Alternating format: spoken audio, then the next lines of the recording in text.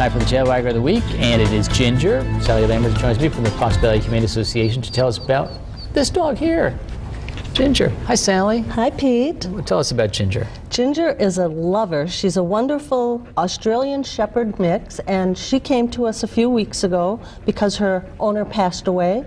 And because of the way that Ginger's physical condition and her behavior, we think she might not have gotten a lot of exercise because she's a little on the chubby side. I see. And it's a quiet personality. She likes to be right up tight to people, and she's very sweet and docile. And I don't think she liked that comment about her chubby. I know. She sat right up. What? Yeah. Now, tell us a little bit about the breed, because it does. You do want older children in the household. Exactly. Right? The reason we want older children is because Ginger, when she gets nervous, might become more protective than you'd want her to be. If you had younger children, it's her nature to be a herding dog.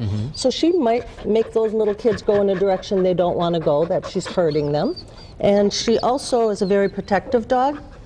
You don't know it now, but she's very protective, and if you do have smaller children, she will protect them very well. And if a person comes near them that she doesn't know, she could become a little bit on the protective side. Yeah, so. and that could be even somebody like a grandparent. A grandparent, exactly, Pete. So, yeah, a dog like this, you say, has a few extra pounds.